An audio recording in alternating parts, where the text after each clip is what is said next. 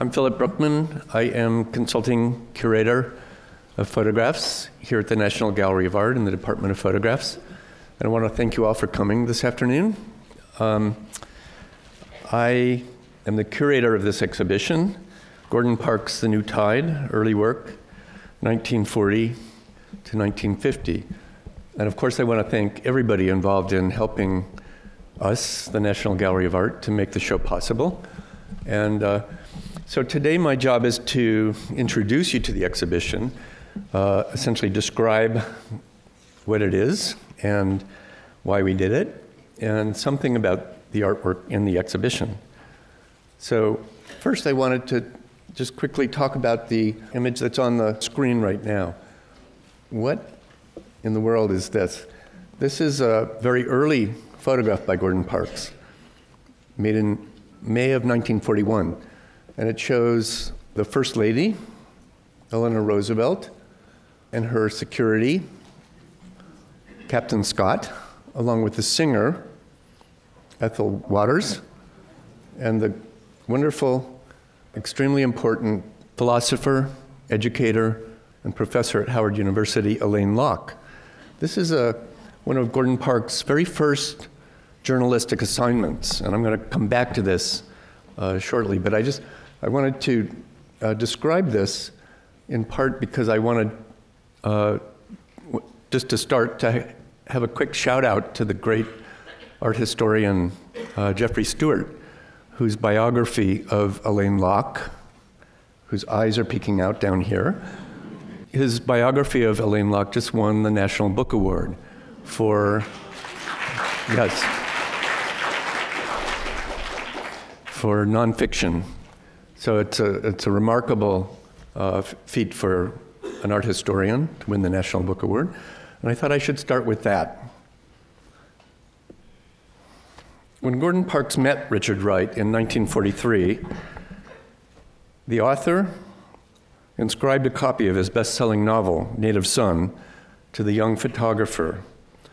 And he wrote, "To one who moves with the new tide," which is a reference to the advancing progress toward equality for African Americans. In Parks, Richard Wright recognized a story of remarkable advancement propelled by talent, by dedication, and careful observation.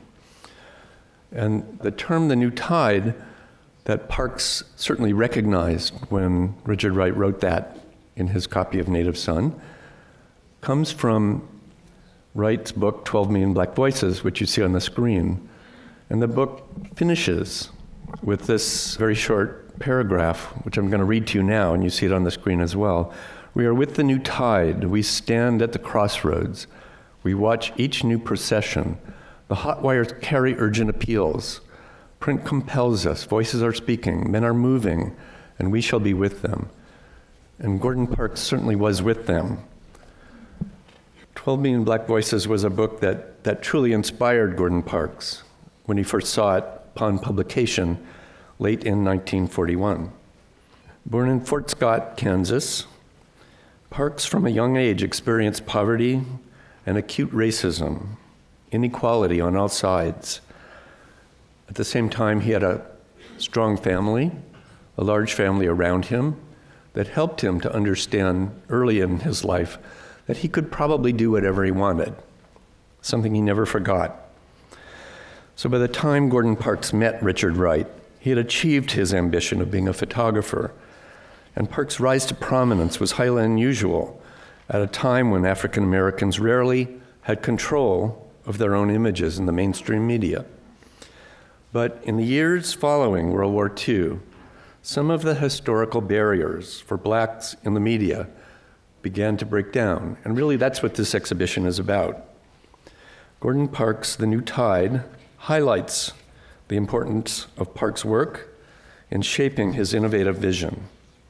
So because much of the existing scholarship on Parks is based on his memoirs, books like A Choice of Weapons, To Smile in Autumn, etc., and interviews that he did, many, many interviews, I wanted to ground this project when I started on new research. In some ways, I understood that Most of the scholarship today about Gordon Parks is rooted in his own memoirs, in what he wrote about himself. And because I knew Parks and worked with him in the 1990s on another big exhibition project, I also understood him as a storyteller, a great storyteller, who, in a sense, embellished what he told the world about himself. He created a kind of mythology in order to encourage young people to follow in his own footsteps, to be able to understand that they also could do whatever they wanted with their lives, to enter the profession of their choice. And so the story that he told us, in some ways, is parallel, sometimes counter, sometimes exactly spot on to the work that was done to create this exhibition, to what you're going to see in the exhibition. And so really, to do the research, which took me a long time to accomplish, I explored many primary sources of information: historical archives, photographic archives, Gordon Parks' papers, family history and genealogy, libraries, historic newspapers, as well as the extensive resources of the Gordon Parks Foundation, which also includes photographic prints, negatives, contact sheets, scrapbooks, family photographs, like you see up here. And so I gained many new insights that informed this project, from these photographs, from letters, documents, manuscripts, and basic historical research. For example, how many of you knew that in 1922, Gordon Parks was in his school play in Fort Scott, Kansas? It was a play about hygiene. He went to a segregated school. This is a play about hygiene, and he played the hairbrush. That was reported in the Fort Scott newspaper, one of the newspapers that I had to find to understand Parks' background. And so, there are many things that we learn that I found endearing in many ways. So we have a better picture of Gordon Parks now than we did, before this project. So on your left up here, this is a photograph of Gordon Parks' mother, Sarah Parks. This is years before he was born. He was born in 1912. This is a photograph of a young Sarah Parks whose family had moved to Kansas from Tennessee. They were descendant from slaves in Tennessee, as was the family of Gordon Parks' father, who had also moved to Kansas from Tennessee. The photograph on the right is a portrait of a young Gordon Parks, looking very dapper. This is around 1938. And so by this time, he's actually a photographer, learning photography, and it looks like he's about to go out and play golf, which he did do at the time. So there are elements of Parks' early years as a photographer that were not known and are shown here in the exhibition and in the accompanying catalog for the first time. For example, his early portraits of friends and associates in and around the Southside Community Arts Center. Those connect us to the people, artists, writers, sociologists, and others who inspired Gordon Parks to do what he did. His transition from portraiture to fashion photographs, then to the social documentary form that defines his career is clarified by these early photographs. So that's what I set out to do in this exhibition, was to come to an understanding of how Parks became a photographer and how he rose to the top of his profession in a period of 10 years from 1940 to 1950. In 1928, at the age of 15, Gordon Parks was sent north to St. Paul, Minnesota, to live with a sister following the death of their mother. And his mother, Sarah's final wish was for her youngest child, Gordon, to finish his education away from the South, away from the segregated environment of small-town Kansas. So really with the Great Migration, Parks traveled north by train to live with his older sister, and he struggled when he arrived in St. Paul. He never finished high school, and during the 1930s, he worked a variety of jobs. including busboy, piano player, waiter on the dining cars of the Northern Pacific Railway. Those were some of his jobs. In 1937, struck by photographs of Dust Bowl migrants seen in a magazine that he was given while working as a waiter for the Northern Pacific, Gordon Parks decided to become a photographer. And here you can see Parks' application for employment at the Northern Pacific Railway. When he applied, he was hired in June of 1936 for a salary of $65.60 a month. And you get a sense of his family, his wife, his height and weight, his schooling. A lot of information comes from things like employment applications. After buying his first camera in a pawn shop, Gordon Parks taught himself to use it, and soon he was making portraits for the Twin Cities African American newspapers and fashion pictures for a St. Paul clothing shop. And you can see on the right an advertisement for Parks' studio in St. Paul. His studio at the time was in his kitchen. A newspaper article I found said that he was allowed to use it when his wife wasn't in the kitchen. That's very much of his time. His lights were made from light bulbs in tin cans, and his darkroom was in the bathroom. So through his fashion work, Gordon Parks met socialite and model Marva Lewis, who was the wife of boxer Joe Louis, and she invited Parks to show his photographs in Chicago. These are two very early images from 1939. Portrait here, as reproduced in the St. Paul Recorder. My such eyes. Parks was hired as the staff photographer for the Recorder. He did other assignments, like the one you see on the right here. He was the official photographer for the International Exposition in St. Paul in the year 1939. And he also exhibited his photographs in this exhibition. He took this photograph, and in it, on the right, you can see some examples of Parks' photographs, very fuzzy on the right, hanging one on top of another. So he was exhibiting his work as early as 1938, 1939.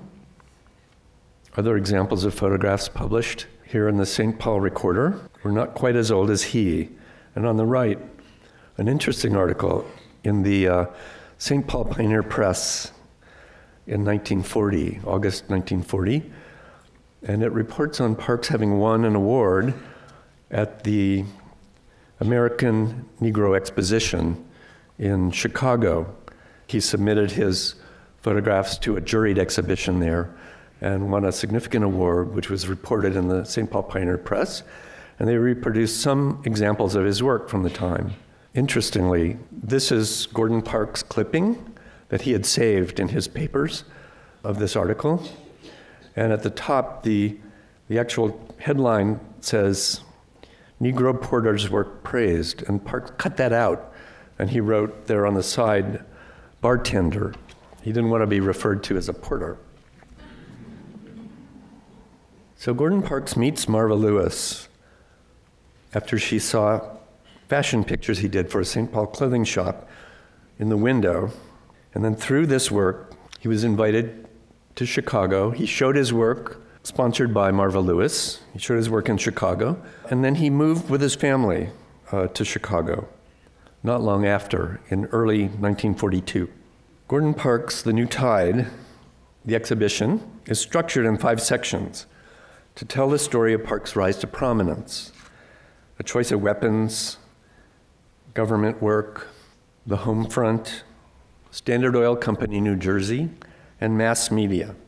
So now I'm going to take you through the show, a quick tour. A choice of weapons refers to the title of Gordon Parks' first memoir, which was actually written in 1966, looking back on how it is that he became a photographer. So this section of the show takes us through early images that he makes in both Minneapolis, St. Paul, and Chicago. 2 examples are here on the screen. On your left, Hilda Sims, who's a friend of Parks, University of Minnesota, a photograph from 1940. Hilda Sims then went on to move to New York and became a well-known actress there.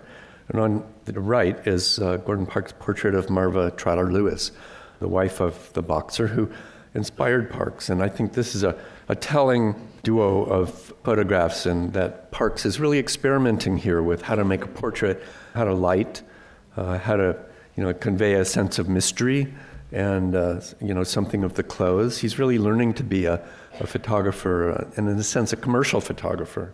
Then while visiting Chicago's Southside Community Art Center in late 1940, Gordon Parks met the artist and exhibition director David Ross Jr., and David Ross encouraged Parks also, in addition to Marva Lewis, to move to Chicago. And the ambitious objective of the federally funded art center, the Southside Community Art Center, was to promote community participation, to develop artistic talent, and to serve the cultural needs of the local neighborhoods. They taught art classes. Artists were employed to teach classes there. Exhibitions were held in the Southside Community Art Center. It was a very important point of exchange among artists in what was then really one of the most important kind of percolating environments for African American art in the country. Gordon Parks is in the middle of all of this. And in exchange for photography and teaching, providing the photography needs for the art center, David Ross and the art center director, Peter Pollack, offered him the full use of the center's darkroom, which was actually a closet in the basement, and free studio space upstairs on the very top floor of the art center. So Parks moved from St. Paul to Chicago's South Side in April 1941. And here you can see a photograph of him in a painting class. This is the painter Eldier Couture on the left. He's the teacher of the class. And Gordon Parks here in the center, participating in the class. I think he's actually, he was there to pose with the class. It's a photograph taken by the great Farm Security Administration photographer Jack Delano in April 1942. So when Parks moves to Chicago in April, he's accompanied by his wife Sally, their children Gordon Jr. and Tony. And through the art center, he met many, many important artists, writers and scholars, many of whom became both his subjects and his friends. I wanted to just stop for a moment to show on the right, this is a page from one of the many manuscripts for Parks' first memoir, autobiography, A Choice of Weapons. This is for chapter 20, and it's just a little part where he describes moving to Chicago. And he writes, "An accidental meeting one day in Chicago with David Roth," this is the last paragraph down here, "the curator at the Southside Art Center, led to my abrupt departure from the Twin Cities that fall. It turned out during our conversation in the galleries that his wife, Verlita, and mine had struck up a friendship, etc." And I wanted to mention this because you can see how Parks constructed his memoir by looking back at the manuscripts. It's actually cut up and taped together and heavily edited in many, many versions. And so he's trying to craft a story, sometimes remembering very well what happened, sometimes not remembering, other times, embellishing and adding, kind of very fanciful parts that may and may not be true. And so it was through the use of, looking carefully at things like manuscripts and the edited manuscripts and speaking with Jean Young, who's one of Parks' wives, who had edited this manuscript, that I came to an understanding of, the disparities between what Parks wrote in his memoirs and what, then I found in other papers and documents and manuscripts and photographs, etc. So it was a process of, in some way, decoding, all of this information that Parks left behind. And it's a process that, many artists set up for those of us who are art historians. We have to go back and try to understand their life in the context of the politics and the society, social and cultural context in which they lived and worked. So through the Art Center, Gordon Parks met many important artists, writers, and scholars. They became his subjects and friends, people like Margaret Burroughs, Horace Cayton, Elgier Couture, who you saw in the previous photograph, Langston Hughes, portrait of Elaine Locke here on the left, with a bust exhibited in the Southside Community Art Center's inaugural exhibition by the great sculptor Richmond Barthé. On the right, portrait of Charles Wright, who's sitting in front of his mural called Chaos of the American Negro from 1941. And in this photograph, you can see Charles Wright looking out, really directly at the photographer, holding his brushes, and he's pointing at Parks as though to say, come and join us in the work that we're doing, political work, the social work, and the cultural work for the community of Chicago. At this time, Charles Wright, he's painting a mural it depicts the abolitionist John Brown leading a group of slaves out of slavery. And so, it's a complex community that Parks is engaged in here. And he's also photographing his friends who are encouraging him to then take his camera out of the studio and into the street. So it was painter Charles Wright who encouraged Parks to take his camera into the neighborhoods to document the poverty around them, something many of the painters and sculptors working in and around the Art Center were doing. The Southside Community Art Center also hosted two of Parks' earliest exhibitions, which helped him then to receive the prestigious Julius Rosenwald Fellowship to support the next phase of his career. As I said, he also photographed Langston Hughes in a beautiful series of experimental portraits. Here you see Hughes on the left with a sculpture by Marion Perkins, another artist working in the Southside Community Art Center. And then on the right, his great portrait of Langston Hughes holding his hand inside of a picture frame, as though to frame the hand of the writer rather than the face. And here they're playing around and experimenting, I think with new kinds of representation, how you would represent an artist. The painters working on the South Side, they called Gordon Parks' photographs, he was like a painter with a camera. They were very interested in how he was able to, then take his camera out into the streets and make images that were very much like the social realist works that they were creating on canvas, in drawings, and in sculpture. So one of the very few surviving photographs that Parks took at this time is this one here on your right. It's called Boy in Doorway. That was my title. It's really an untitled photograph that may be a picture that was shown at the Southside Community Art Center in their catalog that was called Cornered. And this image, I'm very interested in this because, it's one of the very first really social documentary pictures that Parks makes. And it's still, an untrained photograph in many ways. It's a photograph that's very simple, just a bit out of focus.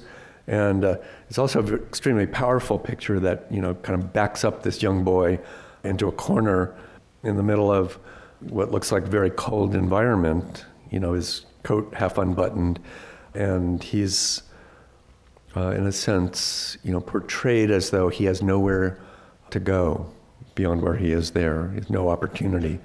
And then on the left, Parks' wonderful self-portrait. This print is a print that Gordon Parks actually gave to his friend, maybe his best friend in Chicago, Charles Wright, and he inscribed it to my friend, a great painter, Charles Wright, Gordon Roger Parks, as he referred to himself. Okay, so as I said, Gordon Parks applied for and received a Julius Rosenwald Fund Fellowship in the first months of 1942 in order to support his training as a photographer. He was self-taught. He never went to school to learn how to make photographs. And his proposal here says, his field is creative photography, and his plan of work is to spend 1 year portraying the Negro in his intellectual, professional, educational, social, farms, and urban life. in such communities as New York and Chicago, Nashville, etc. And so this is actually, he's proposing also to work on documentary and fashion and illustration and pictorial photography. So he's requesting funds to, in a sense, train himself by going out and, kind of attacking the world and looking at all these different places through all these different styles. And the Rosenwald Fund had never before given a fellowship to a photographer. This was a fund that, in part, it was an amazing philanthropy that, in part, gave funding for African-American artists and scholars to further their careers.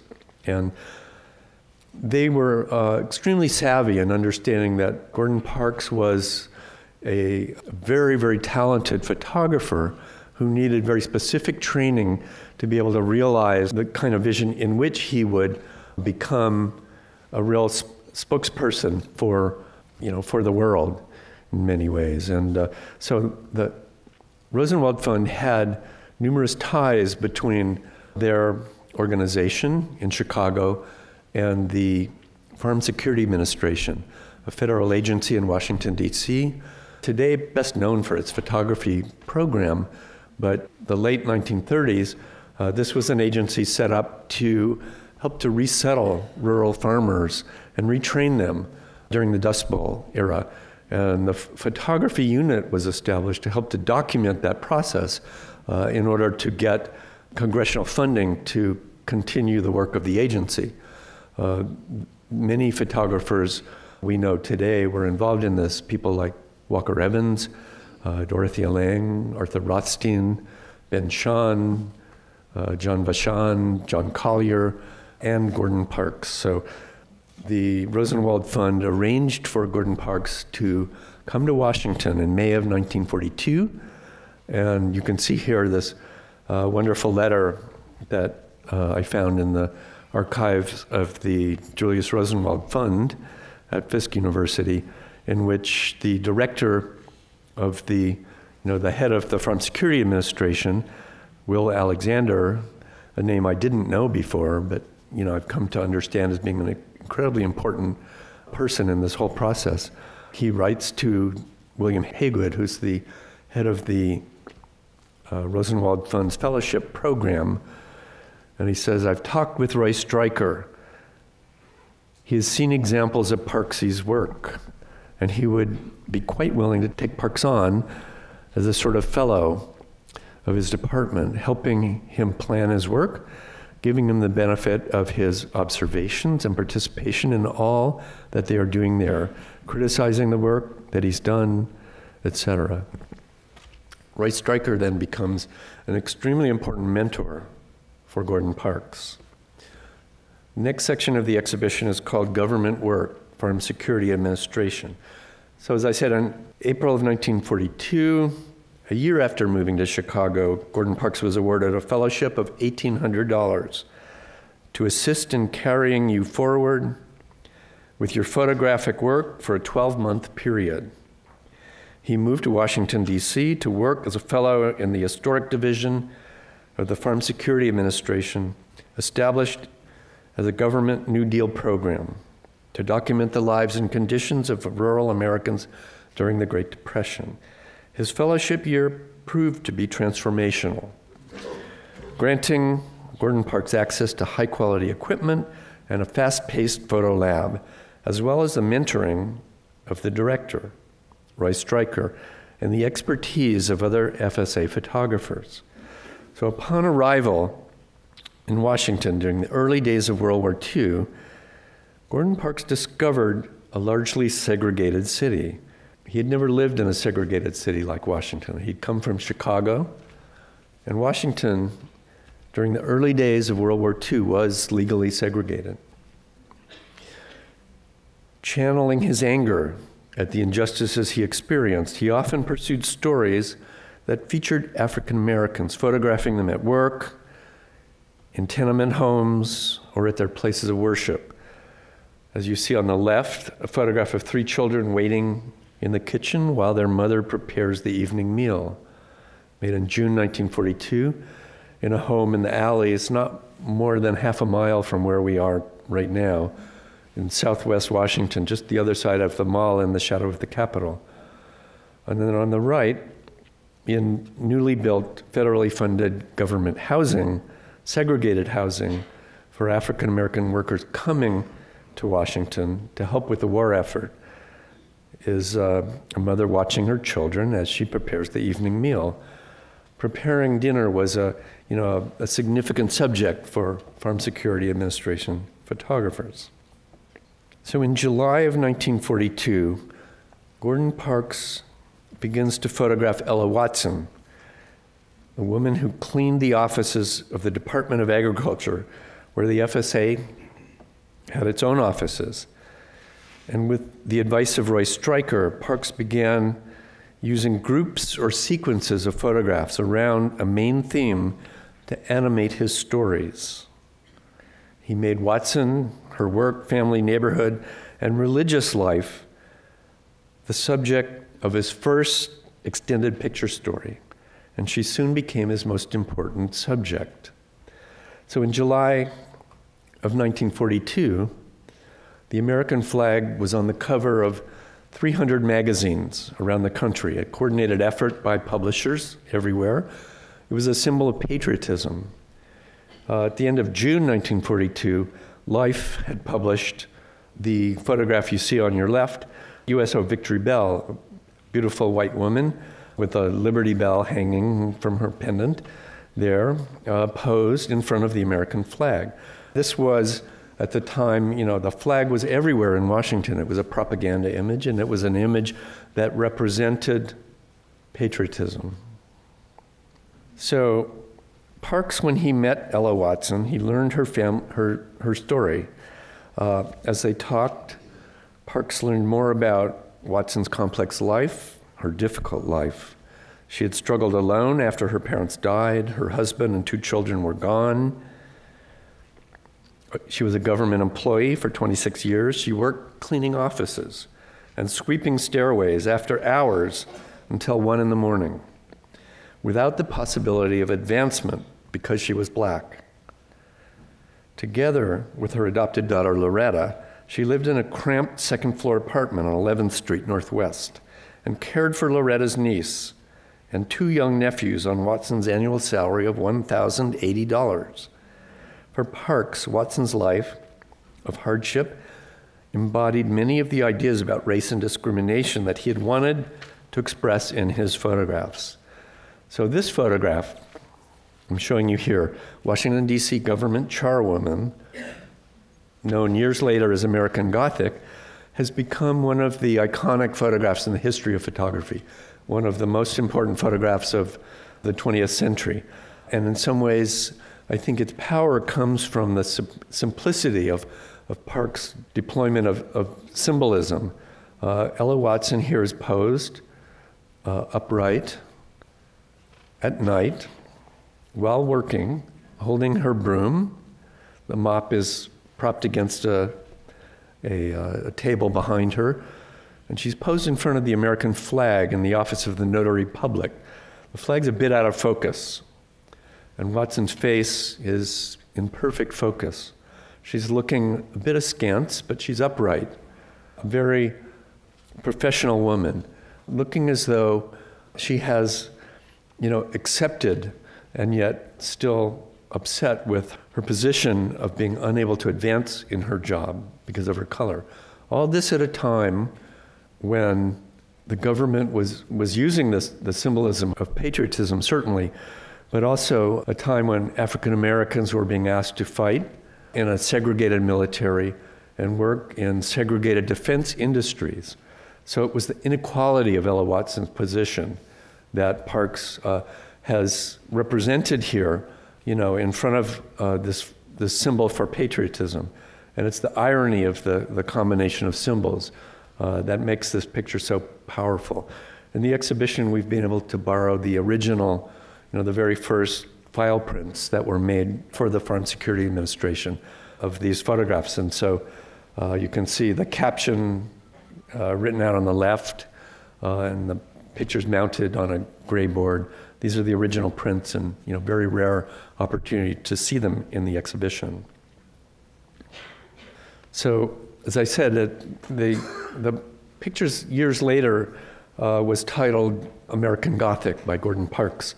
You see the wonderful painting by Grant Wood, a realist painting, American painting from the mid-1930s, now hanging in the Art Institute of Chicago. It was a painting Parks would have known from his time searching the halls of the Art Institute of Chicago when he lived there and studying the paintings and works of art on view there. He learned so much from looking at other works of art in museums. At the same time, I think, in some ways, we've come to understand that, because of Parks titling this, that he actually modeled his photograph after Grant Wood's painting. I question that in some ways because I know that he didn't title the picture until years later. Also, it wasn't published until 1948. It wasn't published by the government or anyone else until 1948. This was a controversial portrait. I also think that Parks' understanding of Jacob Lawrence's Migration series comes into play because of the simplicity of the symbolism that Jacob Lawrence uses. And in this picture on the right, which is it's a panel number 59, The Laundress, from the Migration series, I think in some ways Parks is every bit as much interested in the depiction of the African-American woman worker and affording a sense of dignity to that worker, as you see in Jacob Lawrence's work.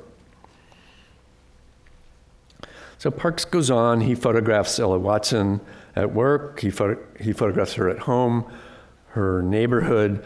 These are two images that really haven't been seen before. They were put away and never published or even made available by the Foreign Security Administration at the time. The next section of the exhibition is called The Home Front. As early as March of 1942, FSA photographers were farmed out on assignments for the Office of War Information, which was a new agency charged with consolidating all the federal information services related to the war effort. So the budget of the FSA was significantly reduced around this time by Congress, a result of political fighting over the resources as the U.S. involvement in World War II deepened.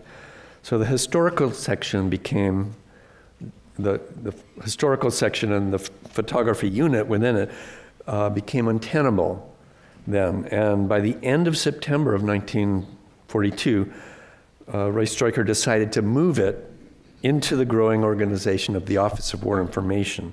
So Parks was among the photographers Stryker invited to join in the transfer to the Office of War Information, and subsequently many of Parks' shooting assignments related to the OWI's domestic, journalistic, and propaganda needs. And as Parks said, no physical change took place in the office itself. The pictorial emphasis was just shifted. It shifted to industries and people and institutions involved in the war effort. He continued to photograph Southwest Washington, D.C. Here you can see a woman reflected in the mirror of her home under a portrait of Franklin Roosevelt, a strategy many FSA photographers used, and Gordon Parks learned there, using mirrors and windows and photographs within the frame, multiple frames, to give a sense of the complexity of a subject. It tells us a bit of a story when all of these things are put together. The Harlem newsboy here posed in front of a poster for the Negro on the Home Front, which was a series written by Adam Clayton Powell, a very important subject at the time, in his magazine or his newspaper called The People's Voice. This is April 1943. And by this time, Parks has moved up to New York City, and he's working in and around Harlem. You see on the right another picture he made in Harlem of a man, Marcus Garveyite, reading the OWI publication Negroes in the War. And on the left is a page spread from that important publication which came out in December of 1942, and it featured many of Gordon Parks' photographs. It was a publication the government put out through the Office of War Information, intended to help to convince African Americans to support the war effort. And it was written by Owen Chandler, a public relations man, and it was, in a sense, asking for support at a time when the country was still segregated. Inequality was everywhere. And this was a propaganda mechanism that was distributed to almost 3 million African Americans through churches and community centers and newsstands all over the place, distributed free of charge. And then the photograph you see on the right shows that same woman who is in her home, her new home at the Anacostia Frederick Douglass dwellings. And she was preparing dinner for her children and looking out the window at them playing. And here you see her in her bathroom, new shiny bathroom. So these photographs were made for the Office of War Information purposes of helping convince African Americans to support the war effort. And in many ways, this was the reason why Parks came to Washington. It was to train him, but also to bring into the government an African American photographer capable of making these images. He also photographed on the streets of Harlem, as I said. This is a young boy in August of 1943, just days after the Harlem insurrection. Major riot happens when a white policeman shoots a black soldier in Harlem, and the community is in flames following that. On the right, Lieutenant George Knox, 332nd Fighter Group, training at Selfridge Field. Gordon Parks goes to Selfridge Field, Michigan, to photograph Tuskegee Airmen in training. And he wants to travel with them, going to Europe to photograph black fighter pilots in combat, an image which would help to cement, the importance of African Americans in the war effort. And he was not allowed to go. It was a time when the government did not want photographs made of African Americans in combat. In training was okay, but not in combat. So Parks was refused permission in the end, his deployment orders rescinded, and he leaves the Office of War Information at the end of 1943. At the same time, his photographs are being published in major magazines like U.S. Camera.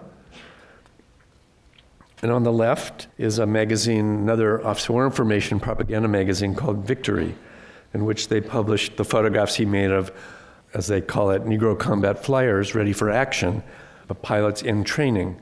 So these were published by the government in early 1944.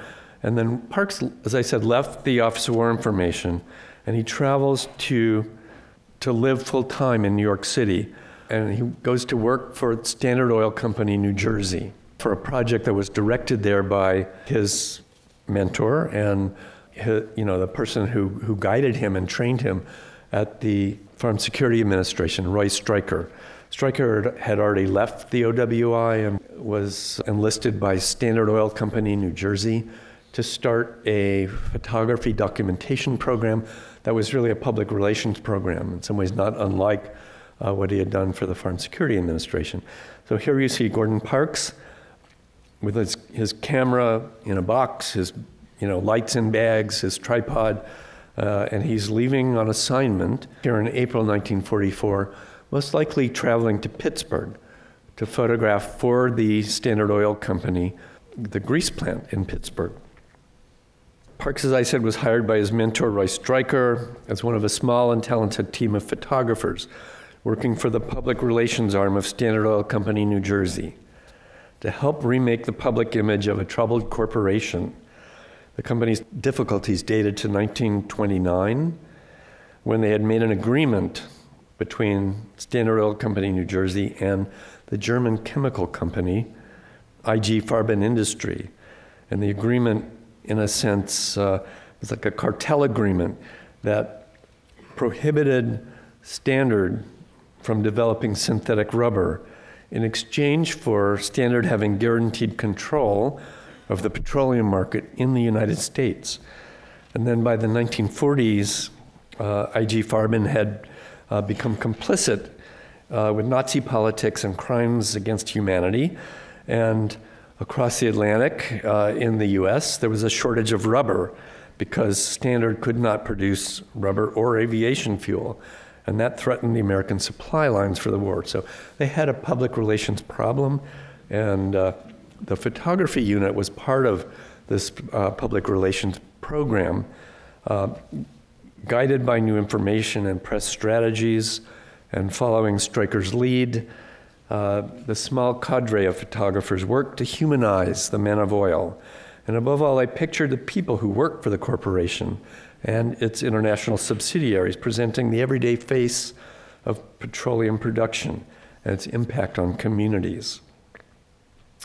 So Parks is making photographs like this. Cooper's plant at the Panola Incorporated grease plant, a subsidiary of Standard Oil. Parks photographed this man, an African-American worker who's cleaning the big drums that are used to produce grease. And he's cleaning it by dipping it in a vat of boiling lye.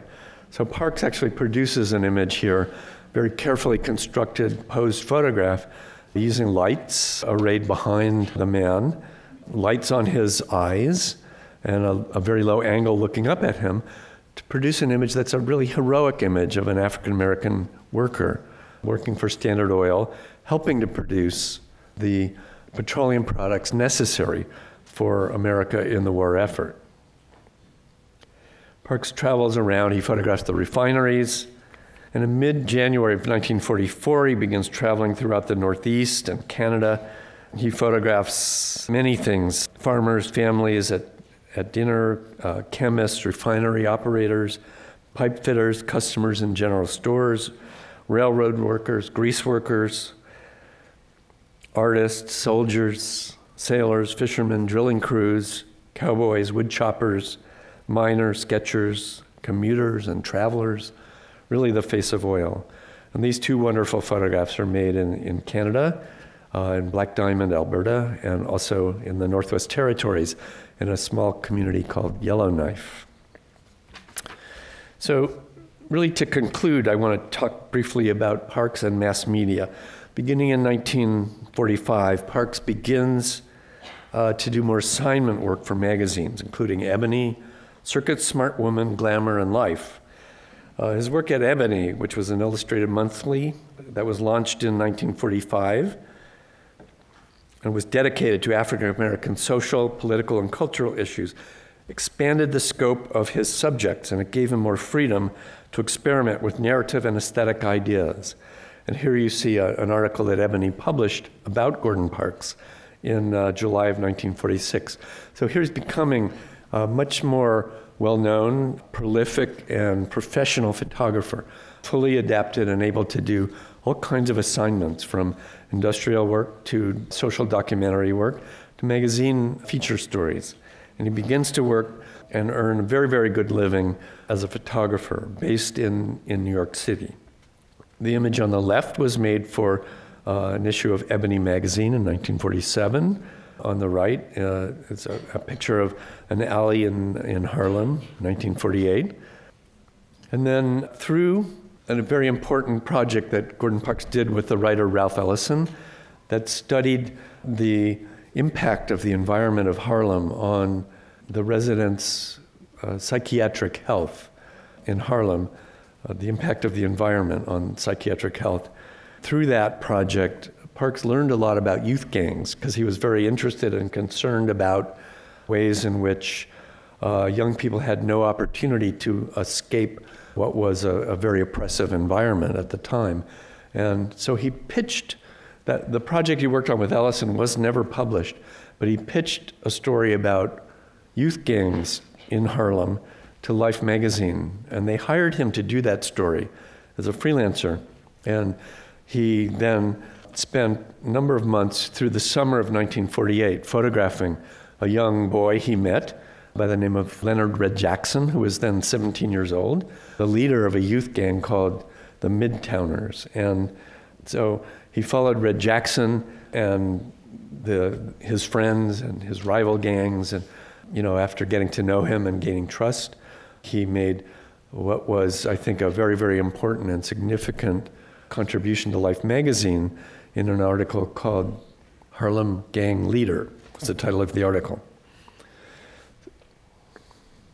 So Parks finally broke away from Standard Oil Company, New Jersey, through the work he was doing for mass media and his ongoing assignment work when Life agreed to publish Harlem Gang Leader. And then because of the success of that story in Life's executive editor hired Gordon Parks in February of 1949 as the first African-American photographer on staff at the world's leading picture magazine. So Gordon Parks, by this time, had then become the first photographer working in a mainstream magazine on their staff at that level. He became the one who really unlocked that door for the future. And I think because of that, Gordon Parks then became a kind of symbol for one's ability to rise very rapidly using all of his talents to the top of his profession. He went on to photograph. The first assignment as a staff photographer was to photograph the Paris fashion shows. So he begins to travel internationally. He was a very accomplished fashion photographer already, but Parks' first assignment for Life was to photograph the fashion shows, as you see here on the left. Another wonderful assignment was to photograph French models as they gained success in the United States. And then this photograph on the right shows his approach, which was really unusual, to a story about two fashion models. Here he's photographing the great Vogue photographer Erwin Blumenfeld, photographing the model who was the subject of Parks' assignment. And here you see, just what it means to be a photographer. You're looking through a large format view camera at an image that's backwards and upside down, as Parks had learned. And then in 1950, he also was asked to develop a photographic essay on school segregation. And to do that, he chose to go back to Fort Scott, his hometown, to photograph the segregated school that he had gone to himself, the middle school called the Plaza School. He returned to Fort Scott in May 1950, photographed the landscape of his childhood, along with the old Frisco railway station he'd passed through when he left Fort Scott in 1928. And he photographed his childhood friends to find out what had happened to them. The successes or not, successes and failures of his friends who had come out of a segregated school. He was himself a great success by 1950, although Parks the Life magazine never published the story called Back to Fort Scott. And it's the one that really concludes this exhibition. So just a couple of things to remember when you look at the exhibition, and I encourage you all to see it if you haven't. Gordon Parks went on to produce significant work for Life after 1950. He also began to compose music again. He wrote novels and memoirs. And he was the first African-American artist to direct a major motion picture in Hollywood. We're going to host a film series of Parks films. But if you don't know, Parks broke also the barrier of blacks making films in Hollywood in 1969 with his first feature film called The Learning Tree, based on his own autobiographical novel. And then he went on to direct Shaft and other great examples of African-American films in the 1970s. And then today, I think Parks photographs, as well as his stories, the stories he tells us, which are part fiction, part fact. They kind of hover between the two. And that's always in his photographs. So these stories are instrumental in understanding how the world views African-American history and culture today, and how African-Americans see themselves today. Thank you.